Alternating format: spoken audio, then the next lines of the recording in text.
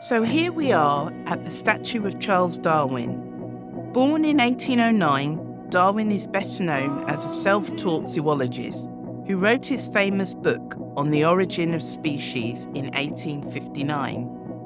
When we think of Charles Darwin, most of us might imagine this old bearded man who developed ideas about evolution. What you might not imagine is a young 17-year-old Darwin arriving in Edinburgh to study medicine. Here he met a man who was almost written out of history, despite a lifelong impact on Darwin.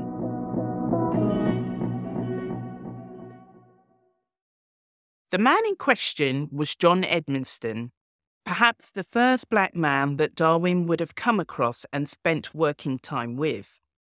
John Edmonstone taught Darwin the skill of taxidermy, and this skill helped Darwin preserve the birds that cemented his ideas about evolution during his 5-year voyage on the Beagle in the 1830s.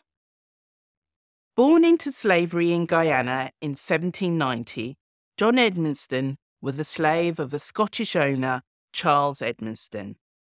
However, he was freed when he moved back to Scotland with his former owner and eventually settled in Edinburgh. John had learned taxidermy from Charles Edmonstone's son-in-law, Charles Walterton, a naturalist and a traveller who invented his own unique way of doing taxidermy using toxic mercuric chloride. This was a fast-acting fixative of animal tissue which stopped the decay of any dead birds that he had collected for stuffing, thus allowing for long-term preservation.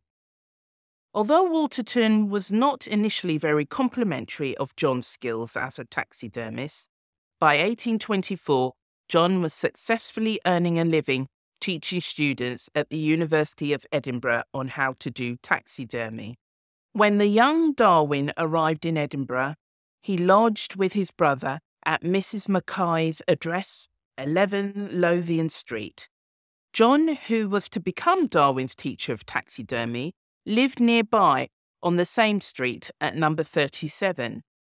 Darwin disliked lectures and dissections, plus he lacked confidence in his own ability to draw. However, he had attended the lectures of Dr. Duncan. John was once Duncan's servant, which is most likely how Darwin became aware of him and ended up taking over 40 hours worth of taxidermy lessons, attending every day for over 2 months. In January 1826, he wrote to his sister Susan, where he mentioned a lesson cost him 1 guinea for an hour. We can only imagine the conversations that John Edmonstone would have had with the young Charles Darwin, telling him about his enslavement in Guyana, giving insight to the plants and animals found there, and stories of his subsequent travels to arrive in Scotland. In 1831, at the age of 22, Darwin did indeed board the ship HMS Beagle, undertaking a historic voyage of scientific study and natural history. During his visit to the Galápagos Islands in 1835, in a place where he would eventually put together his renowned theory of natural selection, 15 Galápagos finches were collected and preserved by Darwin, just as John Edmonstone had taught him.